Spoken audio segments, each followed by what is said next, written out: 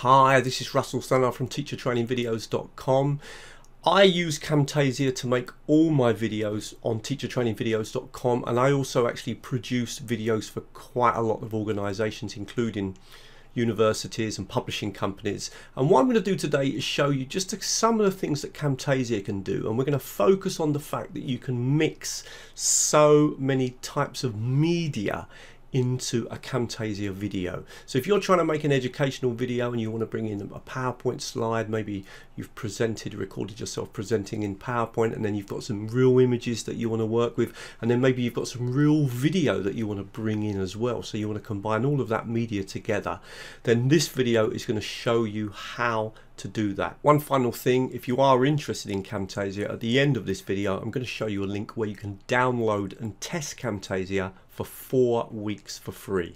Hope you like the video. As always, if you do, please like it, please share it with other teachers, and of course please comment on it. Let's get started.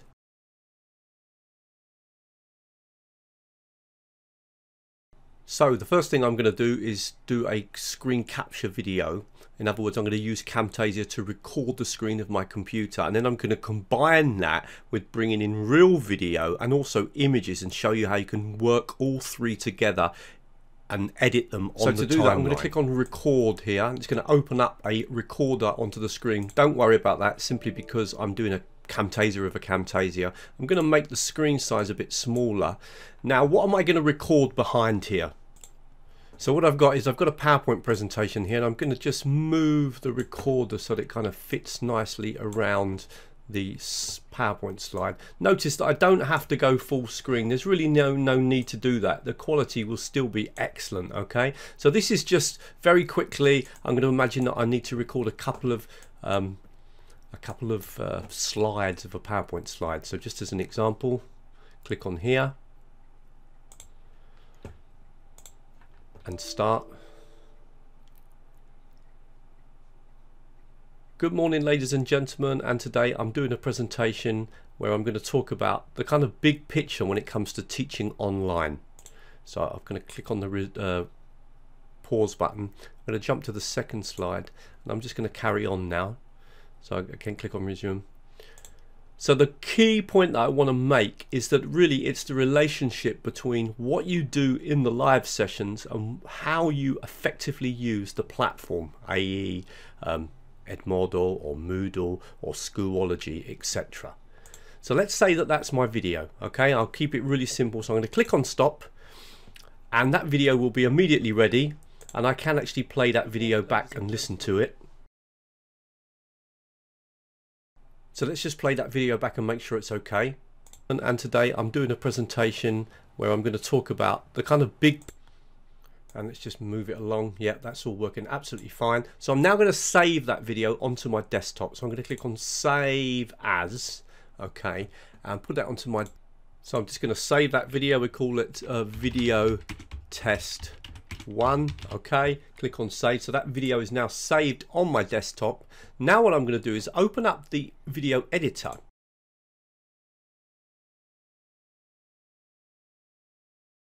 Now what I'm going to do is I'm going to import in first of all that recording that we make. So I'm going to go to my desktop, come down, I've got it here, video test 1. I'm going to click on that, and that's going to import that in. But I've also got some real video footage and some images that I want to use, so I'm going to also import those. So I'm going to click on file, go to import, and I can bring in almost any media and work with it. So what I'm going to do is I've got some real video footage that I want to work with, and I'm just going to find that.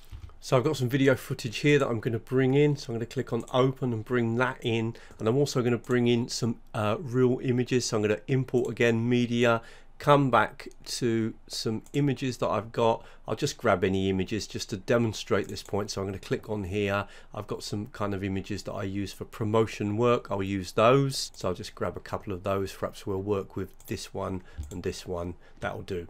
So I'm just demonstrating the point here that we can combine all sorts of media together. So the first thing I'm going to do now is to start to line that media up along the editor window.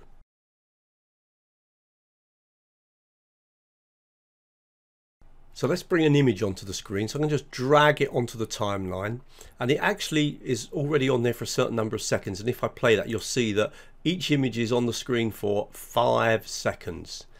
Okay, but what I can do is I can stretch that. If I want that image to be on for longer, then I can stretch it out. Now I'm going to bring on the video. So I've got some video footage here. Okay, so we're going to go from an image, just dragging along here, to some video. What I'm going to do with that video is I'm going to make it a little bit bigger. So I'm just going to pull that out and make that a little bit bigger on the screen. Okay, so we've now got, starting with, in fact what I'm going to do is I'm going to scale that right up.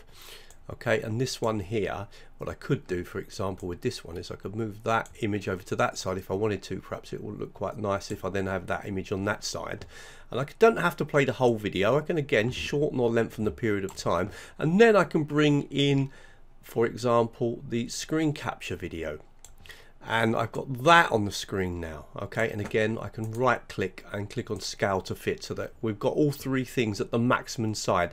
Now if I was being really clever, I'd try to get the ratios of the height and the width to be all equal for all three objects, and I would try to make the ratio 16:9, because when you do that, that means that when you make it full screen, it fits perfectly into the screen size. But you can see how suddenly I can have 3 different types of media. So this is one of the powerful things, particularly if you're using Camtasia in education. You want to use some real footage along with a part of a presentation, and then maybe talk over some pictures. And of course you can add your voice to anything as well. So let's imagine I want to talk over these images here at the beginning. Just as an example, I can click on on voice narration.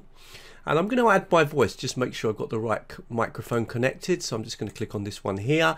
I click on start. Hi, my name's Russell Stannard, and today I'm going to do a little presentation for you. And I've literally done the thing. I can save that narration, and now that is going to be included along with that opening part. Let me just play that back to you. Hi, my name's Russell Stannard, and today I'm going to do... Now, of course, once I've finished producing all this, and obviously I could put a lovely intro, I could put a lovely outro if I wanted to kind of make it more professional. I can also add lots of elements onto the screen. So as a quick example, let's say here I wanted to add something onto the screen and talk about this is the blend, for example. This is the blend. That is the point where we talk about the blend taking place between the platform and the live session. Then I can augment things on the screen. I do this a lot when I'm making my educational videos. Another thing that I do often is use this one. Let's take another part. Let's say I want to highlight this. I can do this. This one's lovely because it allows you to kind of draw around the screen. And I can use this again to highlight. I'm going to talk about the kind of big picture when it comes to teaching online. One other feature I'm going to show you that I love, and just really quickly do this as a last time. If I want to focus in on a particular aspect, it's not particularly interested in this first part of the presentation, but let's just say I want to bring this closer. I can come over to here, click on animations, and I can move the screen. In fact, I've done it too much there, sorry. I can move the screen to kind of get it to come closer in, okay, and then that will actually animate. So let me just show you that. So we've got the video here, and if I play it now, you effectively use the platform AE. Okay, so I can focus in on things. I haven't really done that enough, actually. I should have perhaps done that more, but you get the idea. And there are tons and tons of things that you can do with a Camtasia video. You know, they've got a great library, so you can even have these professional intros and outros and add your own music, etc. So Camtasia is really good for making professional type educational videos.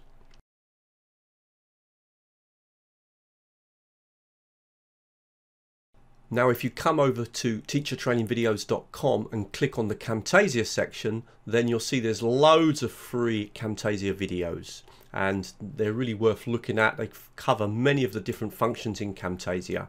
But also if you click on the ad here, then you can actually download and test Camtasia for 4 weeks.